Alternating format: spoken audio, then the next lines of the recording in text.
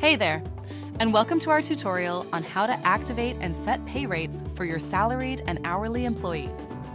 To activate pay rates, click on your avatar on the top right, select Settings, and then Pay Rates on the left. To activate the feature, click on the toggle, choose your currency, and at the bottom, you can decide who can view and edit the pay rates. All owners will automatically have all permissions, and additional admins can be added by clicking on the Add button. For each admin, you can decide who can view and edit pay rates. If a manager should not see someone's pay rate, don't add them to the list. Now, let's see how to edit someone's pay rate. To do so, click on Users on the left, select a specific employee, and then click on Set Pay Rate.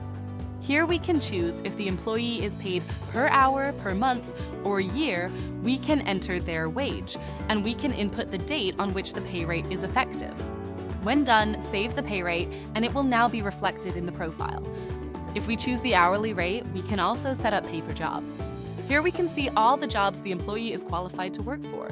Now, we can choose a rate per job, or use the default hourly rate if we have set that up.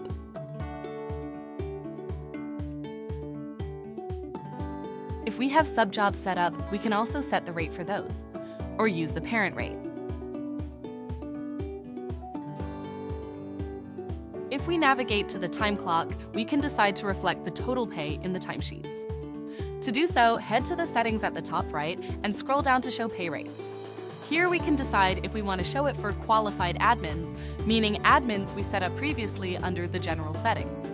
We can also show it to qualified admins and employees. We'll select admins and employees and save changes. Now, when heading to the timesheets, qualified admins can see the total pay per employee and all employees for the current payroll period. This information is also available in our exports.